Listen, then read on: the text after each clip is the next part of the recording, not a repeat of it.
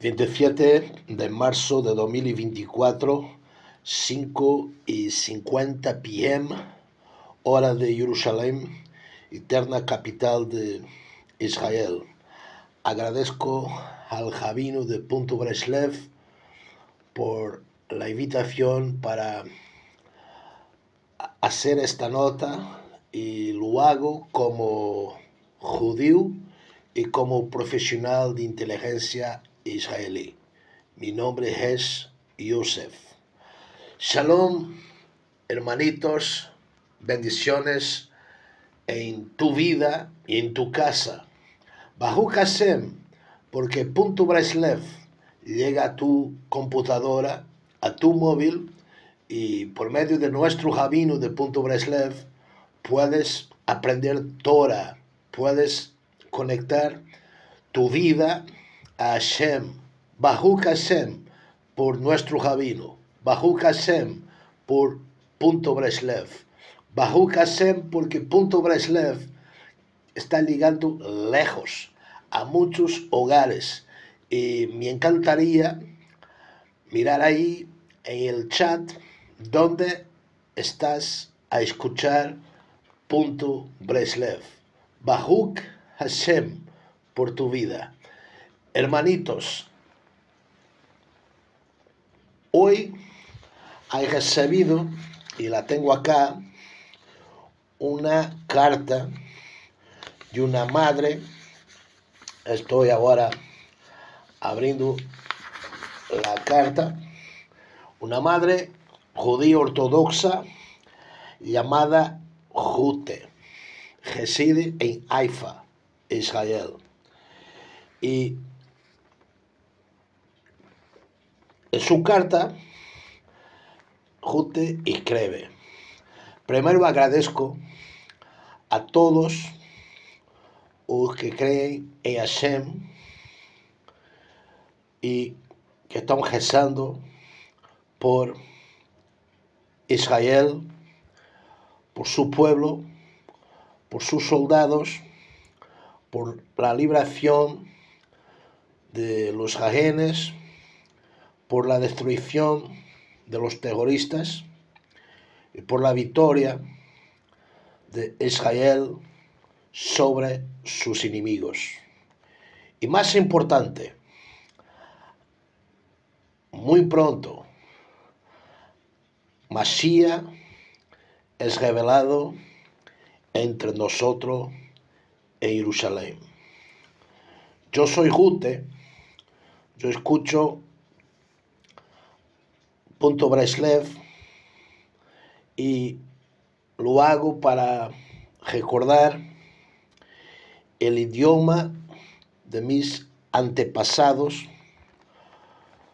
Somos una familia que nuestros antepasados, por la historia de nuestro pueblo, a mucho han salido de España para México. Y en México nuestra familia se ha organizado. Más tarde, mis abuelos han retornado a nuestro Israel.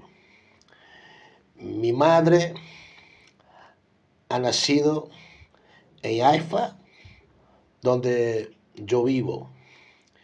Y estoy muy contenta porque cuando escucho Punto Breslev, escucho Torah, pero también recuerdo el idioma de mi madre, el idioma de mis antepasados. Recuerdo que mi abuelita y mi abuelito siempre, así como mi madre, hacían sus plegarias y sus rezos. Mi abuelita, abuelito, madre de bendita memoria, rezaban y hacían sus plegarias en ladino, nuestro idioma como sefraditas. Pero quiero en esta carta pasar mi experiencia de vida desde 7 de octubre de 2023. Tengo un familiar mío, un sobrino, que es un jajén. No sabemos dónde está, no sabemos si está vivo, no sabemos si su alma ha retornado al Creador, pero porque no tenemos información y nuestros soldados y toda la organización que maneja este tema complejo y difícil de hablar con las familias de los ajenos, lo tienen manejado muy bien, pero no tenemos una información concreta. No tengo una información concreta de mi sobrino, pero todos los días yo miro los cielos de la ventana de mi casa, de la ventana de mi cocina, donde siempre estoy cocinando para mi esposo, para mis hijos más pequeños, porque el mayor es soldado y está en la frente de combate, en la franja de Gaza, pero rezando siempre por mi hijo mayor, pero siempre con la ventana abierta de mi cocina. Yo puedo mirar el cielo y llamar. Yo llamo a Abba, a mi Abba, a nuestro Abba, a nuestro Padre, el Eterno, el Creador. Y yo llamo y pido su misericordia, su bondad por Israel, por nuestro pueblo, por nuestros soldados. Pero siempre estoy también trayendo el nombre de mi sobrino y de todos los jaenes. Estoy pidiendo a Hashem para que dé sabiduría a nuestro gobierno y a todos los que están implicados en las negociaciones de la liberación de los jaenes. Puede ser que yo no venga a mirar con mis ojos más a mi sobrino, o puede ser que sí. Tengo inmuná que sí, y rezo todos los días por ello, y por todos ellos, y también por el consuelo de sus familias, porque no es fácil. Tengo un dolor grande en mi alma por mi sobrino. Tengo un dolor grande en mi alma por todos los jaenes. Pero como observadora de Torah, yo tengo mi sobrino en la mano del Todopoderoso. Pase lo que pasar, yo acepto, y es difícil, y con lágrimas en mi mejilla escribo esta carta. Y aquí donde escribo tengo la foto de mi sobrino, y con dolor yo escribo que la vida de mi sobrino y de los jaenes está en la mano del Eterno, en la mano del nuestro Abba. Y pase lo que pasar, todo es un propósito del Eterno. Toda nuestra historia. Yo recuerdo como escuchaba mis abuelitos contarme la historia de su familia, de sus antepasados. Mis abuelitos de bendita memoria siempre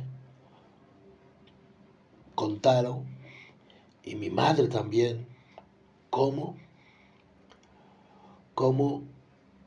sus antepasados llegaron a México y cómo fue difícil dejar una vida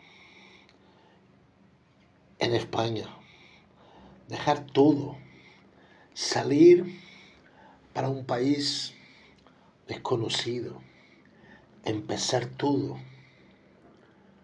Pero mi madre, de bendita memoria, siempre me ha dicho: Rute, nuestros antepasados,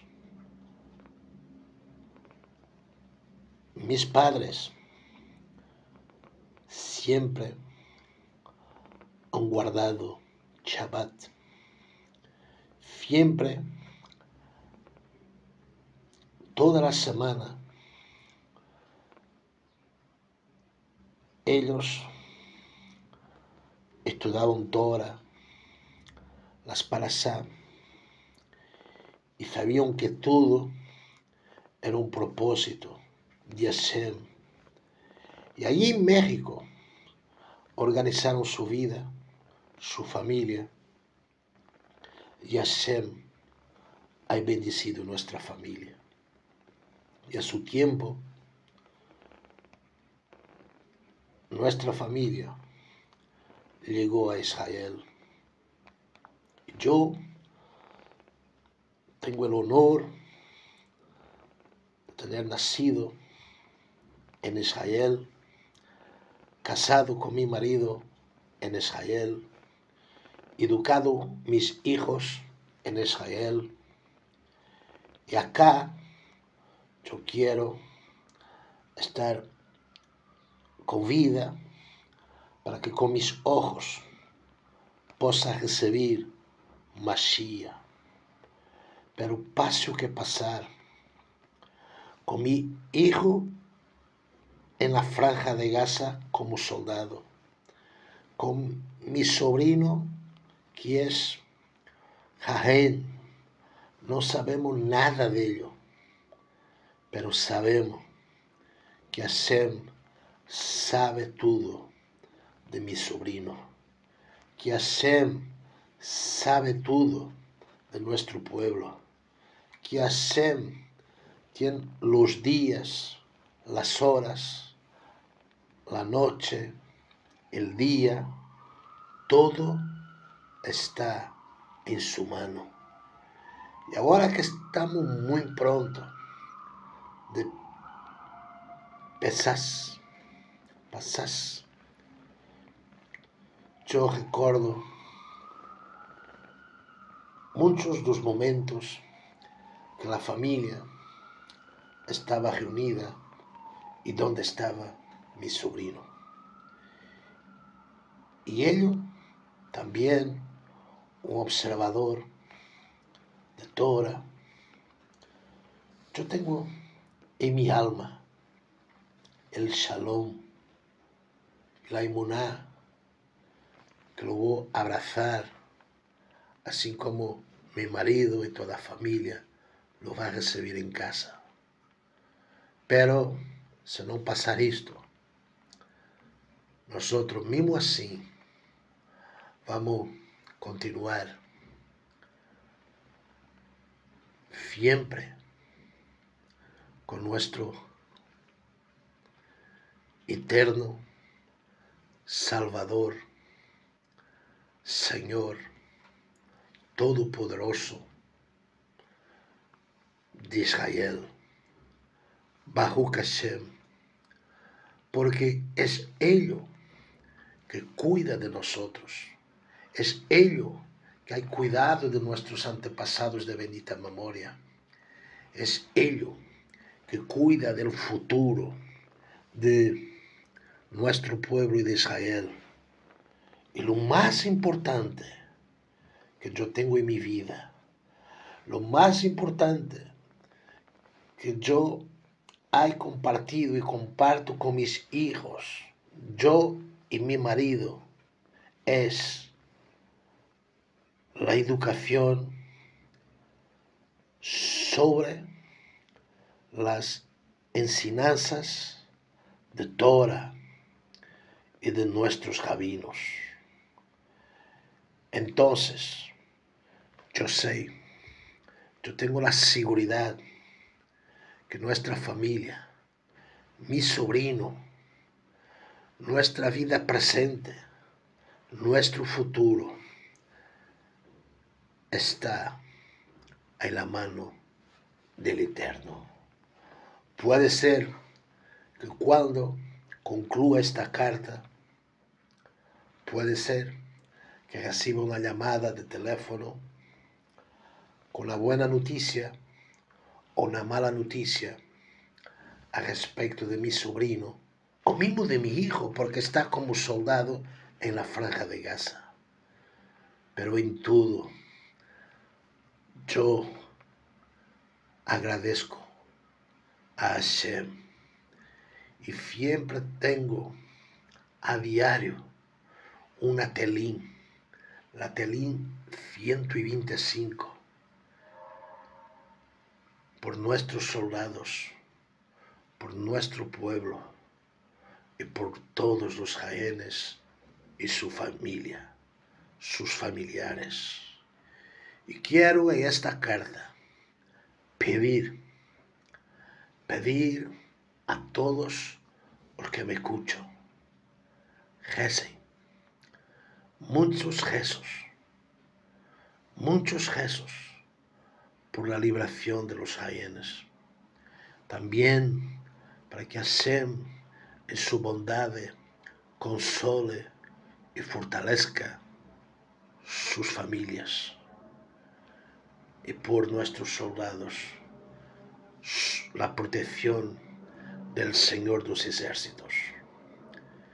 Sabemos que Hashem es mayor que nuestros enemigos. Sabemos que es Hashem que combate a nuestros enemigos.